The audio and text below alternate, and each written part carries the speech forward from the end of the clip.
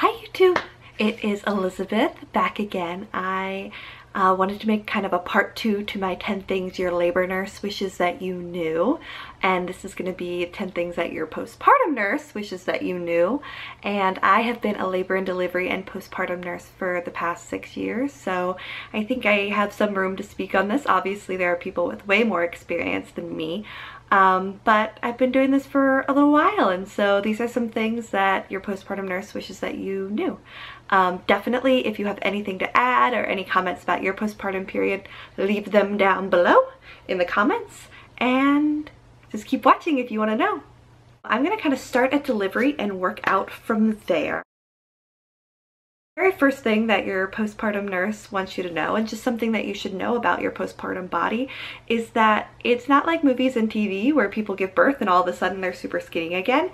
You are still going to look about 6 months pregnant after you deliver, and that is due to your uterus still being quite large. So right after delivery it's about 3 pounds and it has to go down to 3 ounces, and so your uterus is going to be large and in charge and make you look about 6 months pregnant. And I always say that if Kate Middleton looked pregnant right after she delivered, then the rest of us really didn't stand a chance. Going off of that, so your uterus, also known as your fundus, gets some nice gentle massaging directly. After delivery, your doctors and your nurses are going to be checking your fundus, giving it a massage, as we like to call it, which might be the biggest misnomer in the history of the world. They're going to be rubbing on the top of your uterus and making sure that that muscle is nice and contracted. It should feel firm like a grapefruit, and that it is midline and below your belly button. And unfortunately, this is not the most comfortable thing in the world, especially after you've gone through all the pains of childbirth. But it is necessary to make sure that your bleeding is okay and to make sure that your bleeding stays okay. After you deliver, you are going to bleed like a heavy period. It's going to kind of feel like a lot of bleeding because you haven't bled probably for 9 months, unless there were some other issues going on in your pregnancy. So that bleeding is going to feel like a lot, and certainly let your nurse know if you think that it's too much. But we define too much bleeding as soaking more than a pad an hour, and this is like the big granny panty pads, and or having a blood clot the size of a golf ball or larger. And you will bleed with a vaginal delivery and with a C-section across the board. There's just going to be bleeding as that uterine muscle clamps down. It's more for a vaginal delivery than a C-section. I am going to make a video specifically dedicated to C-sections, but I'm just doing a little bit more research on that one just to make sure that the things that are done at the hospitals that I have worked at are also done kind of universally in the United States. So we do not know how many stitches you got in your bottom. Hands down, we just don't know.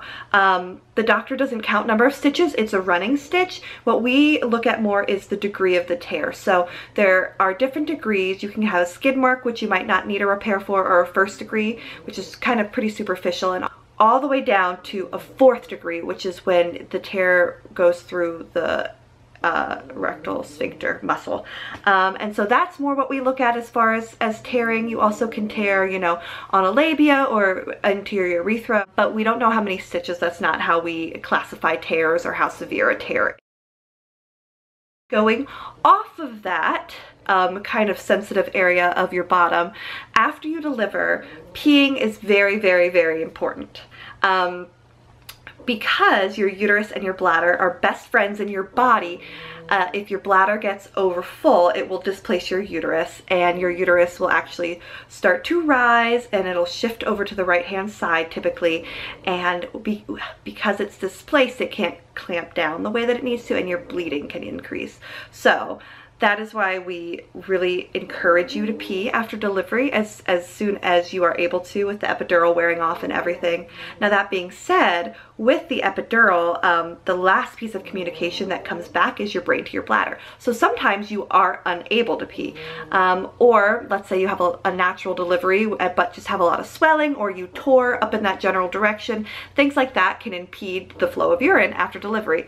And your nurse might have to, after she's tried all of her tips and tricks to try and get you to pee and they're not working, might have to do a in and out catheterization. That often will reset things, and then you're able to pee again. And then, you know, sometimes you do need a catheter for a small period of time just to make sure that your bladder is continued to be emptied. But yeah, peeing is really, really important. Now that being said, after you go to the bathroom, that after bottom care is going to be really, really, really important. So they're going to give you a squirt bottle. Feel free to use that while you're urinating, and definitely afterwards. You're going to pat dry very gently. You don't want to do a lot of rubbing, even if you don't have any stitches. And then you're going to want to get all of the goods. So you're going to want to get the witch hazel pads that are nice and cooling. You're going to want to get the numbing spray. You're going to want to get ice in the first 24 hours and then a sitz bath after that. After bottom care is key, and continue to do that when you get home. It's going to help you feel more like yourself. It's going to help bring healing cells where they need to be by using that heat of that sitz bath after the first 24 hours. It's going to just soothe you and make you feel more human, because right after you deliver, with a vaginal delivery, or if you've pushed for a while and ended up with a C-section, your bottom is going to feel like it's going to fall out of itself. And it's not, but all of those aftercare things are going to be really, really important. And just be kind to your bottom. Like, it has been through a lot. A baby came through it, and it will go back to normal, okay? Vaginas are truly amazing things, but really doing the aftercare, making sure that you're asking for ice, getting ibuprofen, and will help with that swelling too. It's going to be a really important part of taking care of you. This one is a biggie, like the biggest biggie ever. Do not get up by yourself. Don't do it. Please don't do it. Please don't do it. So you've just delivered, you're feeling great. Let's say you didn't even have an epidural, so your legs aren't numb, but you've had a giant shift in fluid. You've had blood loss, you've had a baby, you're running on adrenaline, and you might stand up and faint. And we do not want you to fall after you've had a baby for a multitude of reasons. We don't want you to get hurt. We don't want you to be holding your baby and fall. So the very first time you get up after delivery, your nurse will always get up with you. Even if your husband is there, please do not get up with him.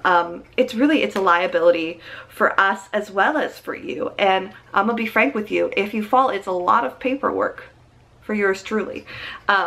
And that is true, but that's not why solely I don't want you to fall. I don't want you to fall and get hurt. So you might think that your legs are working great after that epidural, but one is still weaker. We're going to test all that out. We're going to have a wheelchair on standby just to make sure that you don't fall, because falling is bad. And please do not get up by yourself. If you do not take anything else away from this video, that should be your number one, is please do not get up by yourself. And even if you've been cleared to get up by your nurse, if you get up and you're feeling dizzy, faint, lightheaded, your legs feel weak, sit back down and call out for your nurse. Whilst we're down in that bottom area, let's talk about poop. So in my first video, I said you probably will poop. You very well may poop while you deliver, and we don't care. You are probably not going to poop for a few days after you have the baby, and that's because 1, you've cleared yourself out before delivery, 2, you poop during delivery, and 3, your bottom's sore and you're kind of afraid. So pooping is important and pooping is scary. Your first poop is not going to be comfortable, but it's not going to be the worst thing in the world. Make sure that you are popping those stool softeners like candy. They should be offering them to you a couple times a day, and if not, you might just need to ask for them. They might be PRN, which means as needed, so just ask for the stool softener. You want to make sure you're drinking lots and lots of water, that you're getting up and walking the halls.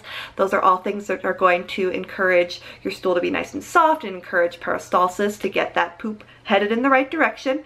And then when you do need to go to the bathroom, don't sit on the toilet and strain. Wait until it is there and then release it into the world, into the toilet, if you will, and just wait for it. If you get to the point where you are really feeling super constipated and uncomfortable, but you can't go, that's when you might want to talk with your doctor about something more intense, such as a laxative or suppository.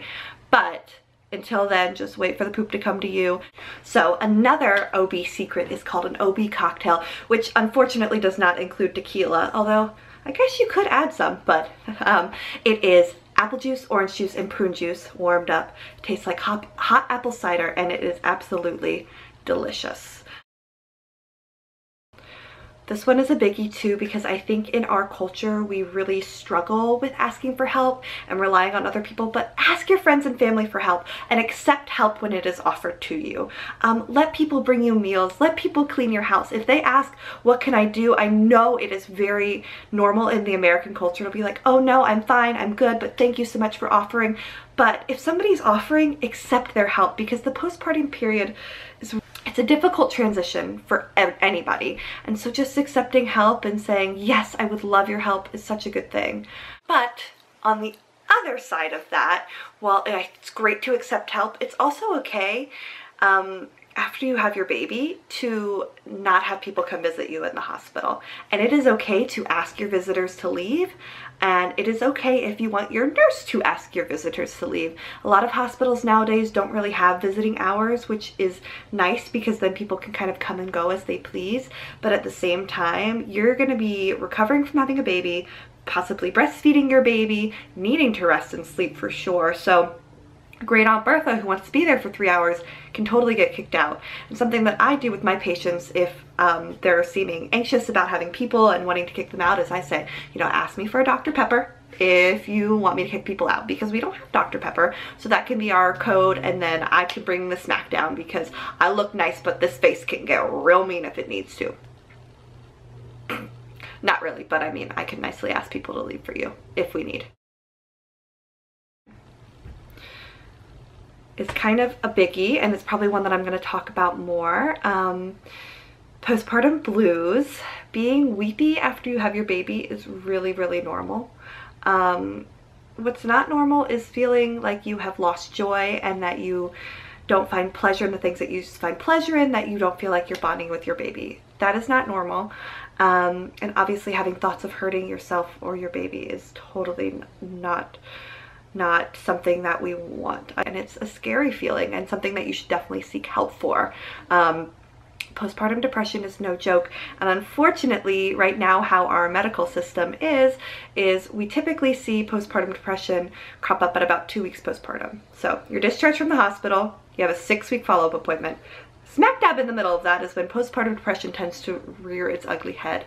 And a lot of times your pediatrician might have you fill out some postpartum depression scale to kind of see where you are, but it kind of comes back to you and to your family and your support system to recognize if there's something going on, which is difficult. So I think just remembering, like, if you are not feeling like you're bonding with your baby, if you are not feeling happy in the things that used to bring you happiness, and those are big red flags. And often your partner is going to be the first person who notices a lot of these signs and symptoms of postpartum depression, and you might not really even recognize them in yourself. It might seem normal to you. As somebody who has suffered from postpartum depression, like, it's intense and it's real and it's scary, and asking for help, calling your OB and getting somebody to talk to, and perhaps getting on some medication can be really, really important and can potentially save your life. So postpartum depression is no joke, and it's just something really important that needs to be discussed more. And I think it is being destigmatized a lot more than it was, but I definitely think it can be destigmatized even more so. Last one that I want to talk about, number 10 for us, is about breastfeeding. So obviously on this channel I have talked extensively about breastfeeding my first child. I now actually have a 5-month-old as well, who I am exclusively pumping for, and that is a whole nother story all up in itself. But I think I can come to you from a slightly better place of knowledge and experience, saying that breastfeeding is hard. It is hard, and it is challenging, and it is taxing, and it is so rewarding. And if you even think you might want to breastfeed, definitely doing it in the hospital is a great place to start. Even if that's the only place you do it, your baby just gets some colostrum in the beginning and you switch to formula, that is totally fine, and that is your choice. Honestly, as a labor and delivery and postpartum nurse, I really truly believe feed your baby first and foremost. if breastfeeding is your goal. I mean, breastfeeding is the biological norm, and I don't mean that to be insulting to people that do not breastfeed. We were designed to breastfeed our babies. It is the biological norm. We are very lucky that science has come so far to give us something in the case when people are unable or not wanting to breastfeed their child. Formula saved so many babies. But if you want to breastfeed, and if it's in your heart to breastfeed, it is a labor of love, and it is very rewarding, and the hospital is a great place to get started. And ask for help. Number one, first and foremost. If you're having trouble latching, if you're having pain, anything like that, hopefully there's a lactation consultant on staff, but if not, ask your postpartum nurses for help. Go seek a lactation consultant out in the community. Relatedly can be really helpful too. So those are all of my tips for you in your postpartum period. If you enjoyed this video, go ahead and subscribe and give it a thumbs up, and I will talk to you guys again soon. Bye!